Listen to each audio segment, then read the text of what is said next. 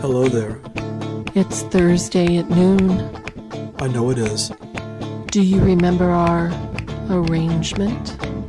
Thursdays at noon on CFUV. Are you ready to get started? What do you have in mind? What I want to do now is called first person plural. You make it sound excessively attractive. That's what I have in mind.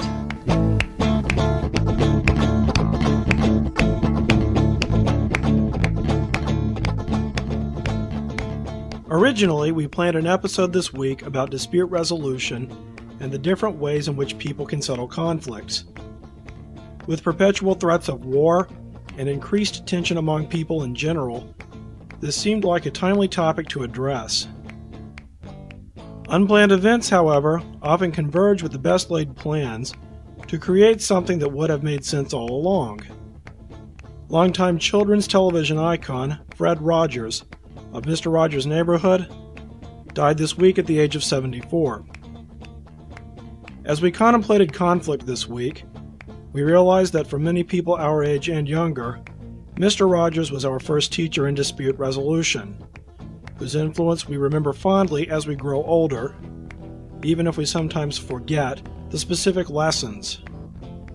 Catherine Morris, a Canadian lawyer with experience in dispute resolution since 1983, is the director of Peacemakers Trust, an associate of the Center for Asia-Pacific Initiatives, and a former executive director of the Institute for Dispute Resolution at the University of Victoria.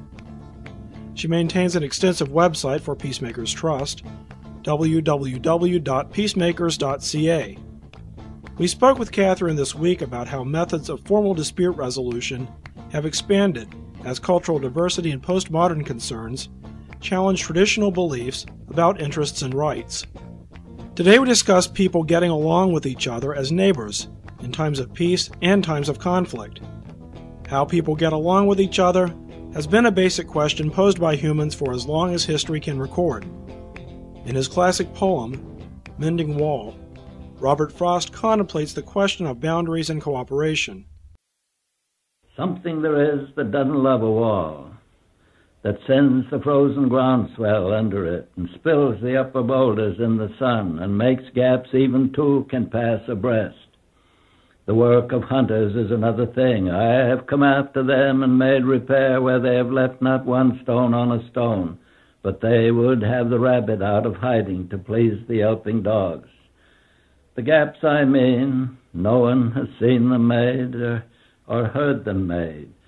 But at spring mending time we find them there.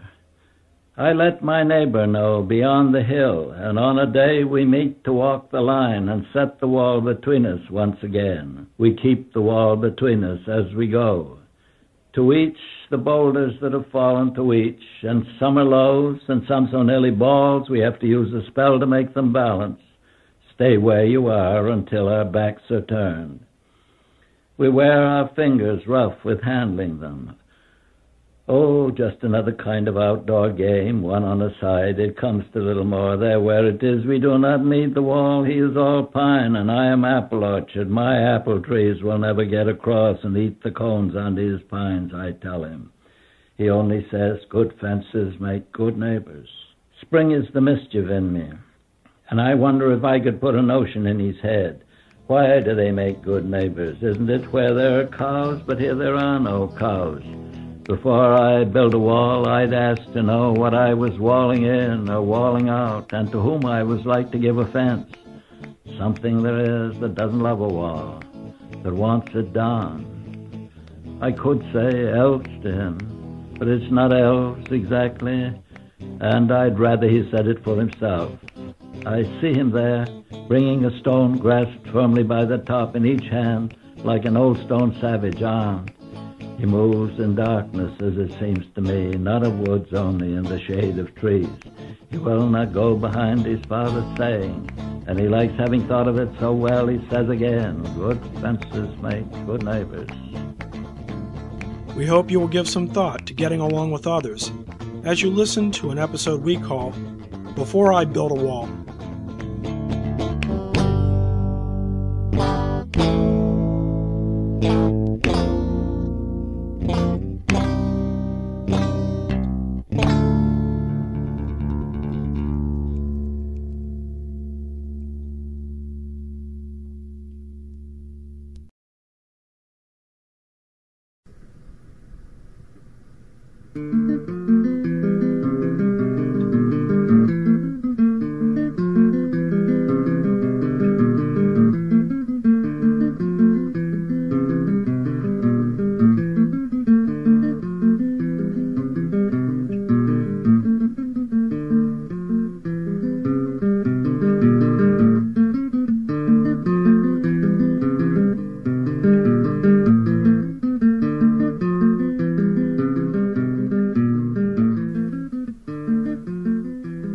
I don't apologize for having been a child of television. I grew up in a boring place that will remain North Carolina. Don't be fooled by what you see if you go there now. It was a different place in the 1970s. I read voraciously. I played educational games and less than educational games with enthusiasm. I had more friends than any industrious person would have bothered to accumulate. I went to movies, and later I attended the cinema, as well as the symphony and even the opera. There was an opera company that had sprung up locally and improved as time went by. And I still watched television. A lot of television. I was in Winnipeg when I got the news that Fred Rogers was retiring. This was in August of 2001. I saw an article in an American news magazine. His television show, Mr. Rogers' Neighborhood, had been on the air since 1967, it said. Rogers had been on television even longer than that. My later research uncovered that this native of Pennsylvania had worked in children's television in the 1950s, and that Mr. Rogers' Neighborhood itself had had a precursor air on the Canadian Broadcasting Corporation from 1963. Perhaps predictably, once the Americans noticed the promising show being broadcast north of the border, they had to have it, and Rogers began his association with the American network PBS shortly thereafter. It remained in production for 34 years. I had to suppress a rueful laugh upon reflection. All that time, I was worried sick about school, girls, school, women, school, and career. And there was Mr. Rogers, just plugging away, managing to sustain his little cathode ray island of stability. This corresponded with the way I had perceived him as a child, by the way. I knew intuitively that I had been right about him, and the revelation that his show had been in production for 34 years proved it. I went back to the world of children's television, and saw the show again last year, watching a rerun in a spare moment. It didn't look the way I remembered. It was as if the entire thing were aimed at preschoolers. Still, one of the appeals of great art is that one can revisit it, see it with new eyes, and draw comparisons between what one was beforehand and what one has become since. Fred Rogers is why there is television. Television in a democracy must make an issue of access, and Fred Rogers is the best opening argument I can make. Children of all ages need to be told that they are loved. They need to be told that they are capable of handling some adversity now, and will be capable of handling more adversity as they mature. They need to be told that they are special. The adults in a child's life should be competent ones. They should avoid any devastating errors and avoid lying to and otherwise misleading the child. I would add that this set of basic and necessary needs should not be withdrawn at any time. Children of all ages should have grounds to feel confident. These needs will continue to be met as they age. No one matures or grows out of the need for these things. Fred Rogers is, therefore, why I do First Person Plural. This show debuted on May 9, 2002, on a community-based campus radio station in Canada. For those of you who don't spend your spare time browsing the CRTC website, let me simplify the situation for you. Community-based campus radio exists because the CRTC has created a spot on the dial for those individuals who would use it to produce audio content.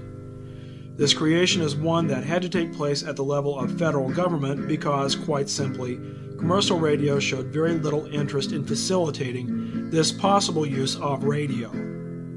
There are two people producing the show, and neither of us is getting paid a dime for his efforts. We have done most of the production at home, using our own equipment, although the station's production facilities have been useful to us at times and should continue to be. It is true that with my MBA, I could be doing far more lucrative things south of the border. The most reliable published estimate I've read of how lucrative put the figure at $80,000 in U.S. funds annually. Why am I currently willing to work as hard as I do without compensation? My answer to this question is not as readily documented as the salary figure is. All I have is a series of thoughts springing from an educated guess. The educated guess is that shows of this type are as necessary to adults as Mr. Rogers' Neighborhood was and is to children. Adults need to be nurtured, informed, and treated as if their development, and adults do develop if they are permitted, were important. The implications of omitting such a principle would be catastrophic, in my assessment. My parents, understandably concerned about television's effects on me, would often ask as I watched the small screen, "Don't you have anything better to do at the moment?" I cannot think of anything better I could be doing at the moment than pursuing the reclamation of existing media. I think that television, to say nothing of radio, has been conceded too rapidly to a specific rhetorical school, a school that sees no purpose in developing children at all except to be compulsive consumers without the cultural resources to be anything else. I've gone through a number of not watching television phases, and I keep coming back to it because so much is right with the medium, even as the content leans toward being only a way of killing time between commercials, the way radio has unmistakably become outside of a few little islands of sanity. Television is a technology of great import, and it is one that I strongly recommend not be conceded to the special interest of oligopoly at any cost. Frankly, I was trained to a higher standard in my business courses and elsewhere. Feudalism is beneath me. Fred Rogers had a lot to say about how to be a good neighbor. A good neighbor cared about what was happening in other people's lives. A good neighbor gently let others know that they were cared for and could generally count on the neighbor to be there for them. A good neighbor felt a wide range of emotions to express and did not run away from people who were sad and angry or people who were joyous and friendly. A good neighbor had conflicts and crises, but these were resolved in a calm and loving manner with the neighborhood in mind as well as the individuals. Most of all, the capacity to be a good neighbor was something worth developing, something immediately relevant to one's life and not antithetical to the need to, quote, grow up, close quote. Fred Rogers was sometimes satirized as being too bland even for the pre-verbal set. But if there was one thing that never failed in his on-camera demeanor, it was the implicit recognition of the possibility that human existence could be worthwhile in and of itself, that the life course and the capacity for apparently spontaneous growth of all sorts could be preserved and facilitated. And Fred Rogers was a man on a mission, quite literally. His ordainment in 1963 as a Presbyterian minister carried a charge to pursue television as a means to his ministerial ends. Television had a tendency to disintegrate into a schlock factory even in those early days, but he clearly wasn't going to concede access to this obviously powerful medium without giving it his best shot first. He himself said, quote, "I got into television because I hated it so," close quote. Sounds like right livelihood to me.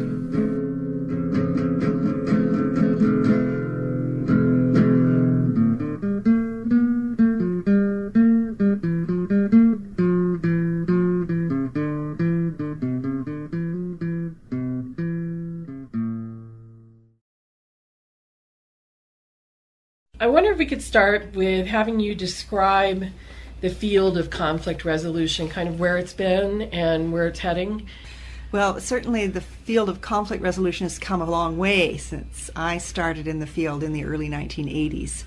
In the early 1980s, I remember going to a conference on mediation, and getting into the elevator, and one elderly woman said, "Oh, isn't that nice, a conference on meditation." And it was quite literally the case that people did not understand the difference between meditation and mediation. I think that in the last 20 years that we've seen a tremendous change in that regard. There's been a lot more awareness of the idea of conflict resolution. But in the early 80s, I would say that that wasn't the beginning of the field. I would say that we've always had conflict resolution in terms of international negotiation and diplomacy. Mm-hmm. We've always had dispute resolution in terms of formal courts. Mm-hmm. And in many other jurisdictions, we've had informal forms of dispute resolution. In the early 80s here, there was an explosion of interest in informal methods of conflict resolution, including community dispute resolution, where people would try to bring neighbors together, including victim-offender mediation, which tried to take disputes that had turned into crimes and begin to try and find ways to resolve those disputes in ways that took into account the concerns of the victim and the needs of the offender as well. The other major area was the area of civil dispute resolution, which has become known as alternative dispute resolution. And in many parts of the world, that means arbitration, which means two people go to a person who's appointed who makes a decision. Arbitration is not in the formal courts. A separate arbitrator is appointed. Mm-hmm. But in Canada, the field of alternative dispute resolution has primarily turned to mediation, where a third party is requested by the parties or appointed by an authority to help the parties resolve their own disputes, where they retain the decision-making authority and resolve their own dispute in their own way. So in other words, the third party comes in and kind of guides the discussion, but they're not an authority that settles the dispute. Not in mediation. Not in mediation. So it's not like a judge who listens to both sides and then says, you win, you don't win, or that kind of thing. No. Arbitration would be more like that. Mm-hmm. And that would be a form of alternative dispute resolution. Mediation, though, keeps the decision in the hands of the parties. And there are many other forms of alternative dispute resolution, too, which include public dialogue, public consultations. It was something that's called restorative justice, which is a variety of processes that try to come to grips with criminal conduct. Restorative justice tries to get away from the idea that a crime is something between the Queen and the offender, dealt with in very formal processes, mm-hmm. and something that really involves deeply personal matters affecting a victim and involving an offender. It's personal. Mm-hmm. So they're looking at more than just the rational process of whether or not a law has been broken, and getting into the social and emotional processes that are involved in the actions that happen. Yeah, the social, emotional, and justice processes mm-hmm. that are involved. So that's restorative justice. And you mentioned to me earlier, before we started talking for the show, you mentioned to me that there were different sort of narratives, different approaches that have developed, and that sometimes these approaches work better in some settings than other settings. Can you elaborate on that a little bit? Yeah.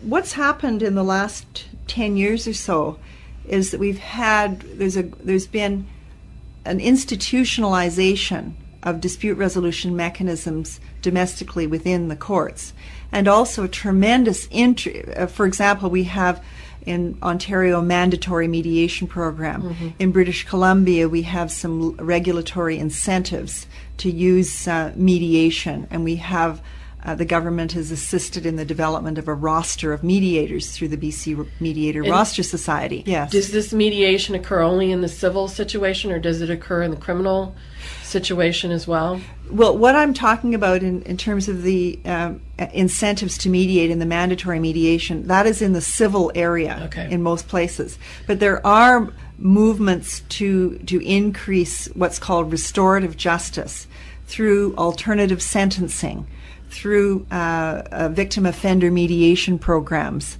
and so forth. Circle sentencing is another example of restorative justice, and some of these are beginning to be institutionalized in the courts as well. Some of these models, particularly the civil ADR, I mentioned we've had a lot of people trained in particular models of dispute resolution, which is largely based on work done by Harvard. and encapsulated in a wonderful book called Getting to Yes, which was first published in the early 80s and reprinted in 1991. Yes, I'm familiar with the book. And it tends to be based on the idea is that instead of hard bargaining over your positions and bottom lines, you begin to explore the interests of all the parties and see what kinds of interests might be in common, what might overlap, and what interests might be complementary. For example, somebody wants, you want chickens, I want money. We have complementary interests, so we trade chickens for money. And by exploring those interests, we can find common ground or complementary interests in which we can have the famous win-win solution. It's based on a rational approach where the idea is that while emotions are important, the emotions are, we try to plumb the emotions in order to kind of get past them and move to a rational solution.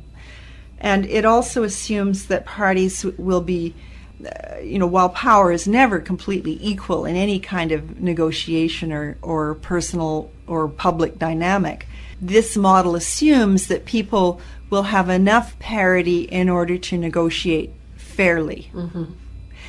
The model of mediation that's taught is interest-based negotiation and mediation, and most mediators in the province of British Columbia, for example, and in Canada would be trained in this approach.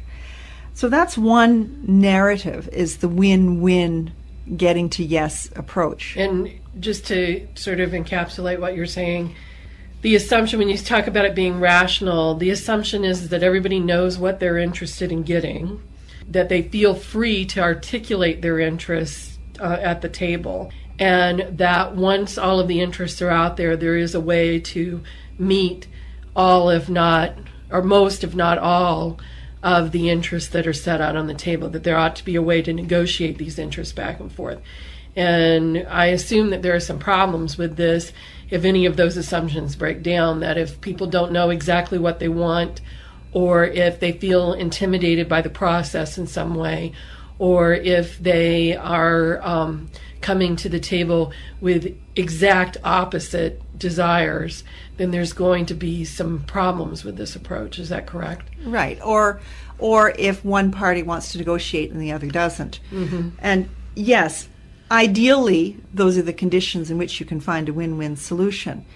A mediator can certainly help parties articulate their interests when they don't really know them. They can help them understand their interests more clearly. They can help them build more options for them to rely on in their negotiation process. So in a sense, I think if you say that if any one of those variables breaks down, well, you can't have a good negotiation. I'm not sure that's true. I think a mediator can help with all of those things. But certainly, at a certain point, if you have one party completely unwilling to negotiate fairly, you're not going to be able to negotiate, and no amount of mediation is going to help. And the same with interests that are so divergent that there's no reason to negotiate. There were other approaches that have emerged and Right. that are not quite as rationally based, or Right. That take into account other things like culture, emotions, that kind of thing, a little more fully than the win-win situation does. So if you could tell us a little bit more about some of these other approaches, because I think the win-win is the one that most of us think of when we think of mediation, Right. when we think of this kind of negotiation. The win-win approach came under a lot of pressure during the late 80s and 90s because it didn't seem to take into account differing ways of seeing the world, cultural differences. It didn't take into account non-rational aspects of the way people are. It assumed you could get past emotions. It assumed a kind of secular rationality. It assumed that faith and spiritual tradition would be kind of left at the door. A number of people began to explore other approaches to conflict resolution. And recently, I would say the main directions that we're seeing now are what we're calling narrative approaches, which tend to see a conflict less as the potential for a win-win solution. Instead, they would see the conflict as two entrenched narratives that are opposing one another. And if we think about it from a negotiation perspective, in the meeting between the two people with differing narratives, they begin little by little to develop a narrative between them, a new narrative between them. So instead of I want chickens, you want money, we begin a new narrative which centers around the exchange of chickens and money. And in a mediation setting, the job of the mediator is not so much to delve in and do an archaeological dig for the interests of both parties, but rather to be a kind of broker and actually a participant in the creation of a new narrative. So both parties come in with opposed narratives, deeply entrenched. I'm the good guy, you're the bad guy. Everybody's got a white hat when they come into in a mediation. And everybody has a black hat too. Each person comes in with the idea that the other guy or gal is wearing the black hat and that I am wearing the white hat. The mediator comes into this dynamic, and the mediator's job is to try to what's called destabilize these narratives by finding out, for example, if there was a previous relationship, which there often has been in a dispute, trying to find out, was there ever a time when things were better? Well, yes, when I first started this job, yes, things were much better. Well, what was good about it? Well, we used to meet regularly, over coffee and talk about our work together and so forth. And you begin to destabilize the story of the black-hatted enemy and challenge it. And you do that with both parties. And little by little, you try to help them create a new narrative that goes forward into the future. So it's quite different. It works on a transformation of stories rather than an archaeological dig for interests, which can then be reconciled. So it's a more of a dialogical approach. This is another new thread in the field of conflict resolution, looking more at conflict resolution as a dialogical process, a variety of different kinds of dialogical approaches.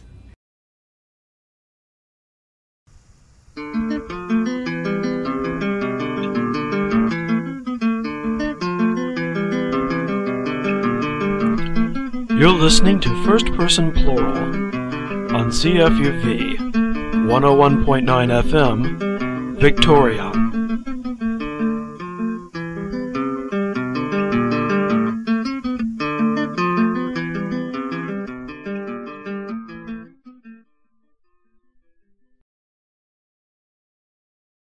Another theme we're seeing is the theme of reconciliation.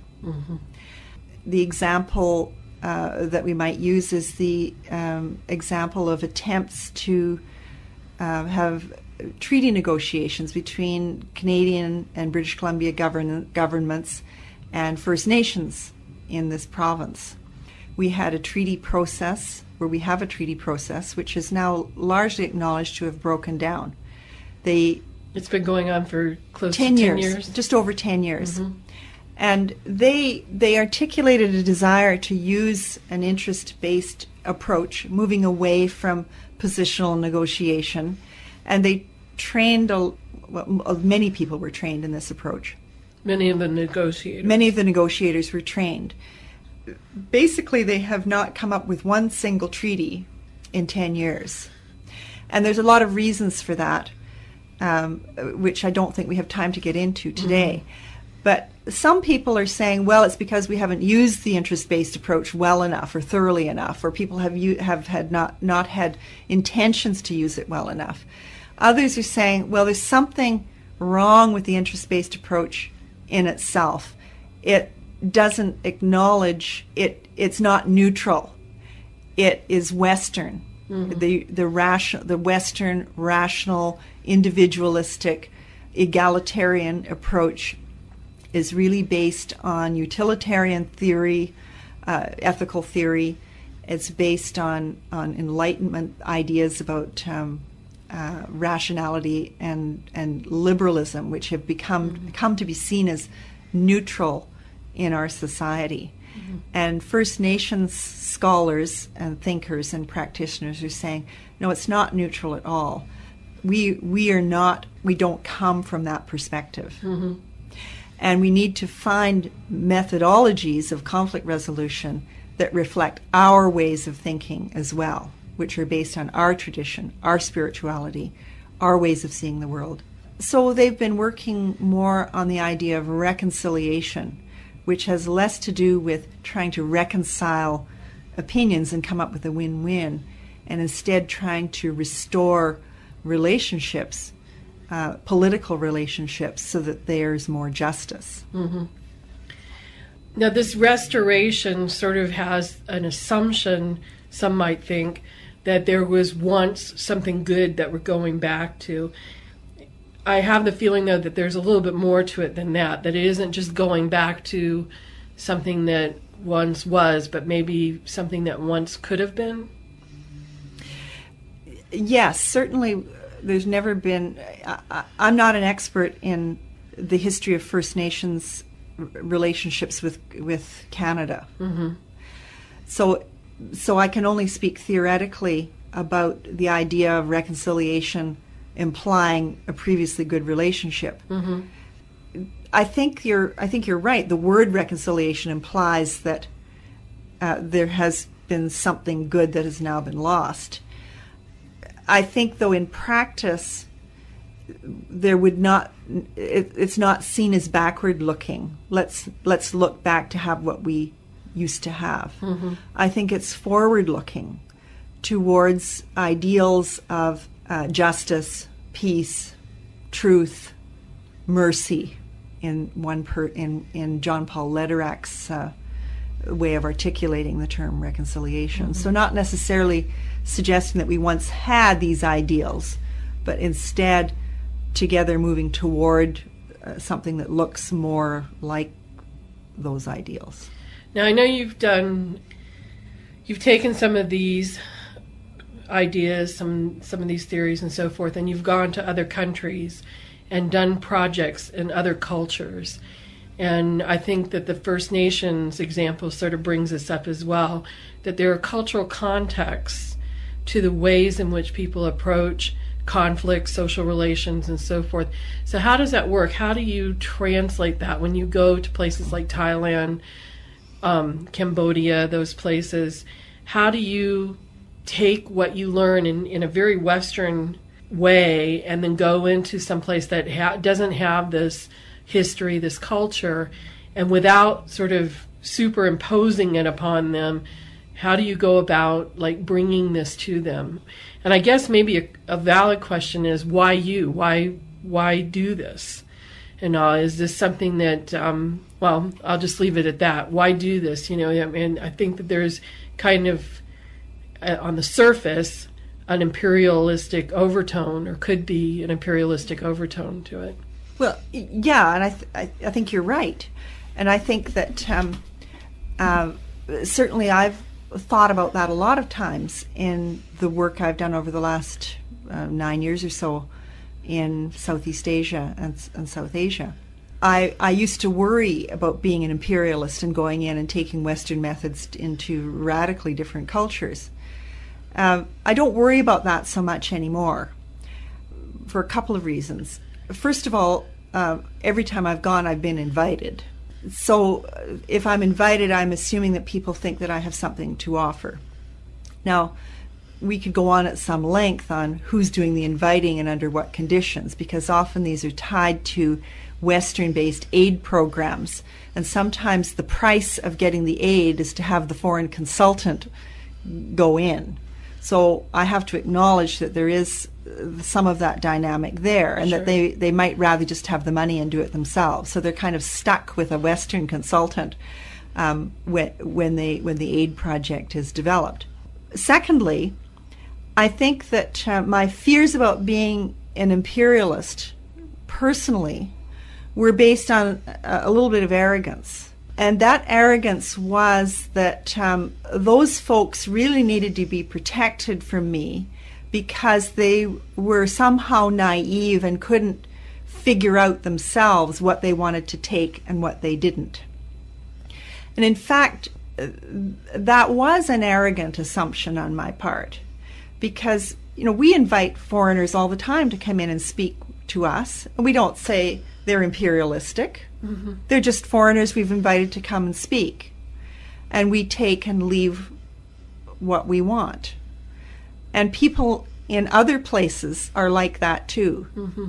They're fully, they're colleagues who that we work with. And they invite us there because, well, if they have some foreigner there who's a foreign expert, they can get a bunch of people together. And they can think about some things that they haven't otherwise had a chance to sit down and think about. And they've got some funding in there that helps them do that. Mm-hmm. And they can invite some of their own speakers to come and speak as well. I'd say a third dynamic is very important, because I think we cannot underestimate the lopsidedness in monetary power between first world countries and third world countries. So this sense of imperialism goes beyond the personal, mm-hmm. especially in the field of conflict resolution, because we do tend to export the Harvard model that I described, mm-hmm. and I've done this myself. I think the other thing that I've come to and that I try to do in my work, which is very difficult to do when you have very limited funding, is to try and, if I'm working across cultures, I try to get to know people and try to find out what it is that they would like to accomplish, what their resources are, what the obstacles are that they see in their own culture, and begin and be more of a facilitator than somebody who goes in with all the answers. Mm-hmm. Do you spend some time learning about their cultures before you go in when you're hired as a consultant? And how do you do that? I mean, do you is it a process of research, or is it a process of interaction with certain people? I mean, how do you go about learning about a culture when you're going in there to sort of relate to people within that culture? Well, it's pretty challenging, because most the small projects that I've been involved in, or actually one was a good sized one, but the missions, the assessment missions that I've been on, are usually not that well funded, and I would say this would probably be quite typical. And you might end up with people who are completely unfamiliar with a region or a culture or the history of an area, going in for 2 weeks, interviewing a bunch of people, and coming out and creating some kind of implementation plan. One that I was on recently, going into Bangladesh in June, a legal reform project, they only allowed 2 days prep time for me to go in. Now, clearly that's not enough. So I did do a lot of internet research, as much as I could, to find out who the players were in the legal context, what the issues were.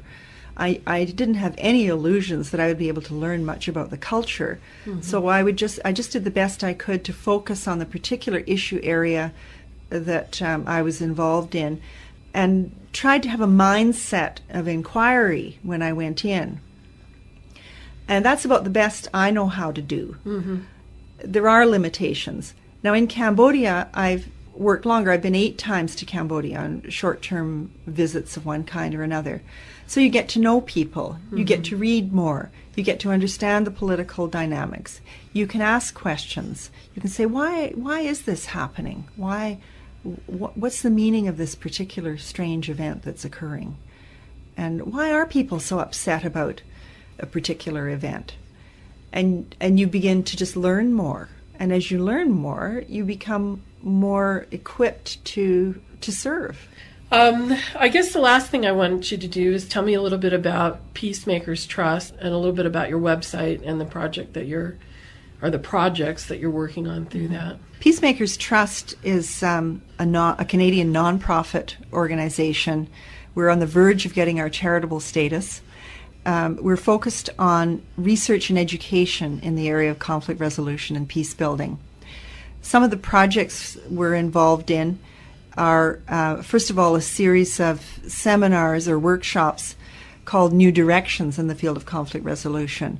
And these are seminars aimed at mediators, trying to introduce to them some of the newer threads coming out of research. For example, narrative approaches, dialogical approaches, challenging some of the ideas that have been brought forward in training over the last 20 years.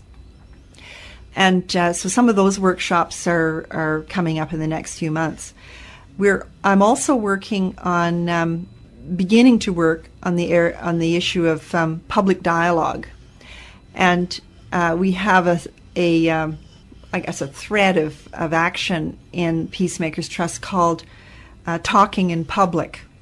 And our first initiative in Talking in Public is the film and discussion series that's ongoing now here at the University of Victoria, where we're screening the series called A Force More Powerful, which has 6 examples of the use of nonviolent direct action for social change, the use of conflict for social change. Not conflict resolution, but conflict.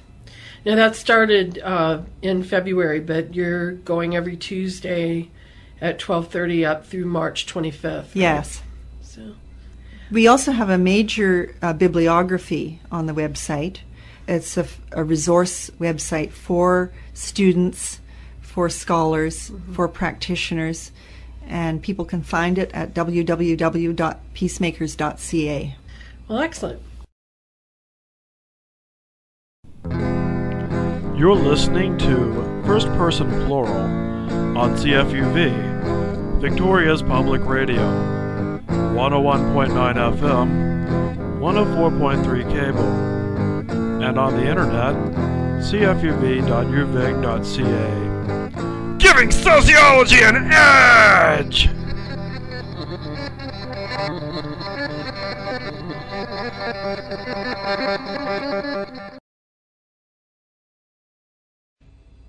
I think probably the most interesting thing that Catherine talked about is this idea of restorative justice and looking at conflict resolution as a way to settle not only civil disputes, but also to settle criminal disputes. That's becoming more popular around the world. I've heard or read about juvenile cases where the person who has committed the act that was once defined as criminal is brought into a room and gets to talk about why he did what he did or she did what she did, but then the party has to listen to all the other people who are affected. And they not only talk about their losses in terms of property or in terms of feeling personally violated, but they talk about it in very personal terms in the sense that, you know, whether or not they're having bad dreams at night, whether or not there are places they're afraid to go to now, new fears that have popped up. You know, they actually kind of discuss the emotionality of the event and not just the usual criminality of the event. The black type, as it were. Right. They go beyond the black type and actually bring out what I would call the humanity of it. It sounds like a very proactive form of justice. I think it's a very community-oriented form of justice as well. It's assuming that crime can be thought of as a conflict and that there are more parties involved than just the criminal and the victim. So it has an extremely social view. Crime is about human relationships. It is a very social thing. I mean, what gets defined as a crime and what gets defined as something else other than a crime has got a lot of social baggage that goes with it. But even if we put aside defining crime or defining criminal and put aside the political aspects of that, at base it still always is a conflict. It always is somebody doing something that conflicted with what somebody else wanted them to do. So what are some of the benefits of this? There's something more insightful going on than making people turn out right and calling it something other than coercion or conditioning. Or social control. There's an interactive element, it seems to me. Yeah, I would a consciousness of, social factors, to use your earlier term. I would suggest that there is an attempt to heal as well as an attempt to rehabilitate, and not just heal the victim or heal the perpetrator, but also to heal the community. And therefore, some issues come out that don't have anything to do with the crime itself. For instance, perhaps there's some injustices that are going on that started this person down the road of wanting to commit the crime. Then that issue has to be addressed in this process as well. The community learns that there's bullying going on, or the community learns that there's some sort of inequity going on, and they can deal with that as a community.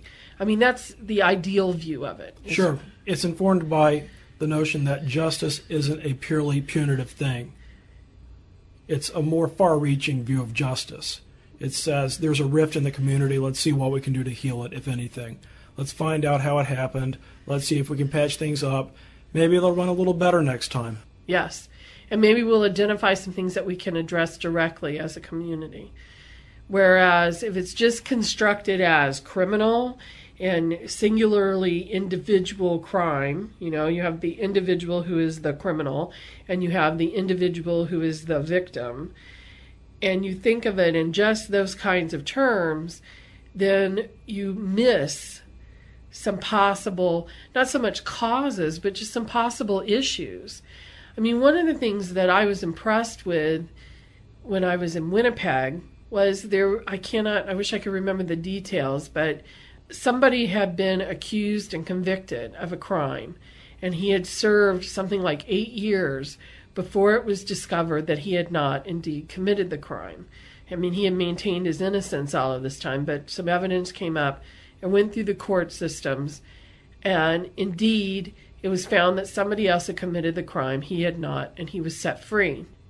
What happened next was a bunch of people came together, all of the stakeholders in this, the victim, this was a murder, so the family of the victim, the person who had been falsely accused, the police, the prosecutor, anybody in the vicinity of where these people lived and where the crime took place that felt like they were affected. I mean, anybody who felt like they had any kind of stake in this outcome came together, and it came together specifically to ask the question, how could this happen? How could a false arrest and conviction happen?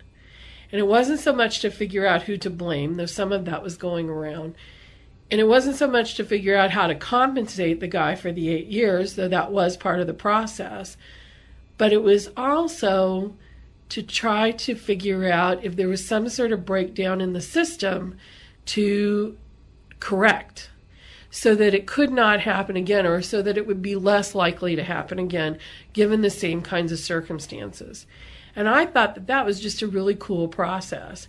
And a process, I mean, I don't know how effective it was. I was judging as an outsider, and I didn't go sit in it and have no idea what the outcome was of it.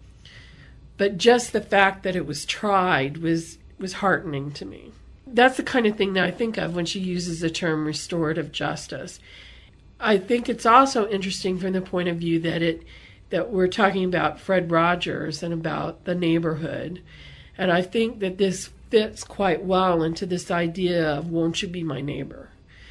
The idea that if we treat each other as if we're all in this together, as if my life and your life are intertwined somewhat, then we come up with different models than we do if we start with a point of view that says we're all competitors, or even if we start with a point of view that says that we're all rational beings with self-interest that we're trying to assert. I think it goes back to a theme we've hit again and again while doing this show, and that is the construction of a public self in discourse.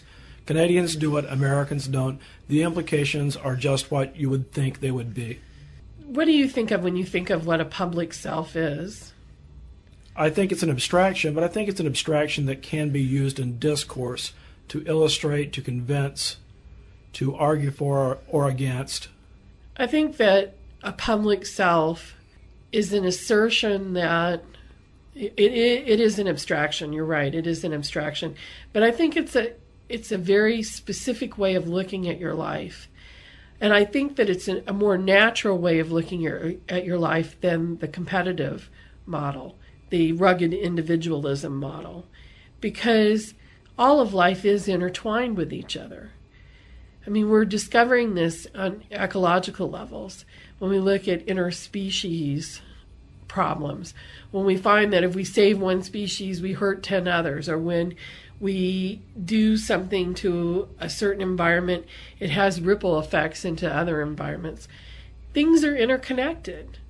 And because they are interconnected, just because we pretend that they're not doesn't make them not. Yes, just so. Just because one doesn't see the connections in a particular case doesn't mean they aren't there. So the term public self might be abstract, but I think the concept is grounded very solidly. Excuse the pun, but it is. I mean, if you take a look at the ways in which the earth interconnects with each other, this makes much more sense. It fits much better into nature than other kinds of models that have been asserted. So do you think Fred Rogers taught this? I think Fred Rogers' message was a lot simpler than that, but I think that his message was compatible with that in a way that the cult of individualism is not. So what was Fred's simple message? His message was, you are loved, you are reasonably safe, you can deal with adversity as it happens, and you'll be able to deal with more adversity as time goes by. There is time for you to figure it out. There are the resources available for you to develop. You don't need to worry about the rug being pulled out from under you anytime soon. You will have enough to get started. And I think that's a message that not only children but adults need to hear and be cognizant of, and it's a message that needs to be made true. And these are not just ideological conceptions on my part. There are very definite implications to taking these things as axiomatic and to taking the negations of these things as axiomatic. I think it's interesting because when people talk about Mr. Rogers' neighborhood, they act as if it's a neighborhood in which no conflict exists. That's why it has the beige reputation. But I think what you're saying is that it is a neighborhood in which conflicts are resolved. That if we lived in Mr. Rogers' neighborhood, it isn't that we would never disagree. It is that when we disagreed, there would be resources to deal with that disagreement. And I think there's a more subtle message as well, namely that conflict doesn't have to be the end of the world. That it isn't necessary, if you and I disagree, to pull out firearms and begin pumping projectiles into each other's bodies. That indeed we don't even have to resolve these things today. We can let it sit for a day, come back to it. It's a 5-day week, Monday to Friday. If the neighborhood of make-believe is in an uproar on Tuesday, who knows? By Thursday it might be sorted out. Come back and find out. And you can say that that's a TV solution to a TV problem, but I think not. I think that it is an iterative solution to an iterative problem, the problem of human existence in time. Time keeps going forward. It has an iterative quality to it, ipso facto. We need to be aware of it in our dispute resolution mechanisms. There's a kind of letting things be for a while and seeing what gets sorted out. And that's interesting because that's very antithetical to that kind of proactive, competitive, I'm going to win. Maybe we can figure out a win-win situation. But to just sit with a problem or to sit with something and see how things work out requires quite a bit of patience.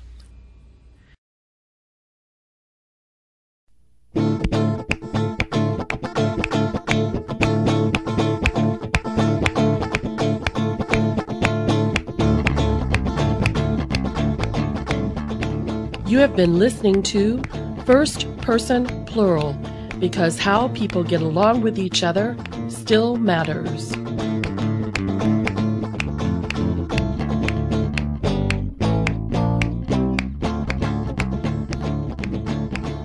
First Person Plural is a show created for community radio by Carl Wilkerson and Dr. Patty Thomas to examine social and organizational issues.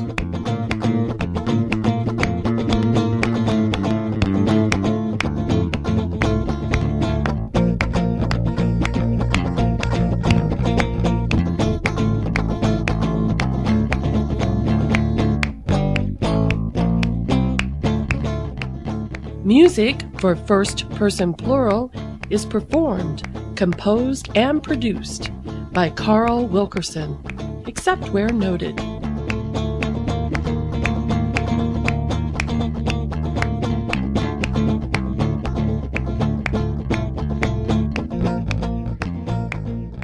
For more information about First Person Plural, Dr. Patty Thomas, or Carl Wilkerson, visit our website, www.culturalconstructioncompany.com, or email us at fpp@culturalconstructioncompany.com.